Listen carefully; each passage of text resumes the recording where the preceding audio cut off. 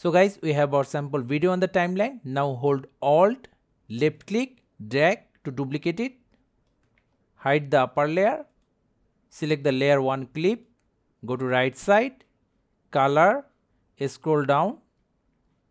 Decrease the brightness a little bit, like -20, and little bit of exposure.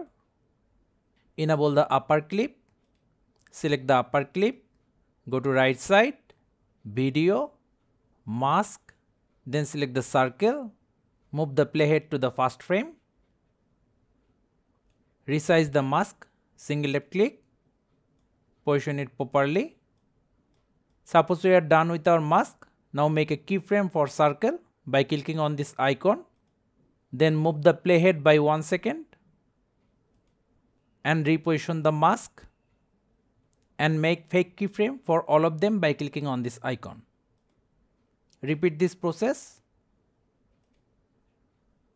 Now our object is going far from our camera, so let's resize the mask for this point and repeat the process again.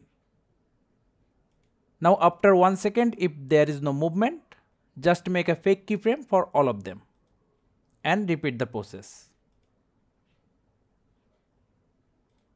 So guys, that's how easily we can highlight moving object in Filmora. Thank you guys for watching. Have a good day.